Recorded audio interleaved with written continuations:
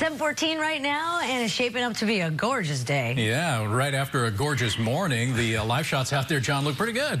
Yeah, such a nice morning. Very inviting looking out there. As long as you've got the light jacket on, get out there and enjoy it fully. This is Half Moon Bay right here. A whole lot less windy than it's been the past few days.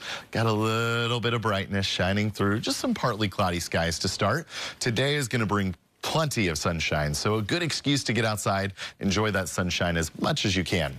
From the coast, Bayshore to our inland areas, nice sunny afternoon. Definitely a little cooler at the coastline today. We're going to start to tap into some cooler ocean air. We're definitely changing patterns. A high pressure ridge built back in now, and you know what happens when that high pressure is back. A lot of times you get the return of that sea breeze and thus the fog that we are going to see a little dose of come both Saturday and Sunday mornings. This morning, one of our clearer ones. Not a lot of fog to be talking, really easy drive into work. So we move into tomorrow morning. We'll start to see some fog pushing in this evening tonight, settling in for your Saturday start, burns off really quick, and the rest of your day Saturday looks really good. As will also be the case into Sunday, starting gray, ending on a clear side of things. Saturday being the very nicest of this forecast though, so really plan something outside tomorrow.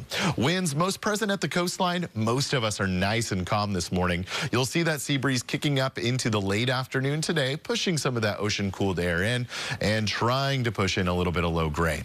Now, as far as temperatures go, it's 50s at the coastline for your daytime highs today, whereas 60s can be expected for most of the rest of the Bay Area.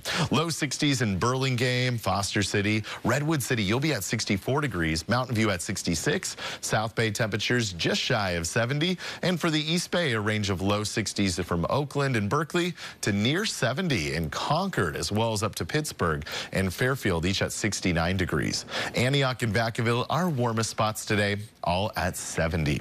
Now tomorrow's temperatures, a few more 70s on the map, even a few of us reaching into the mid-70s furthest inland. Sunday not bad either, before we cool things down and see a little bit of cloudier skies into early next week.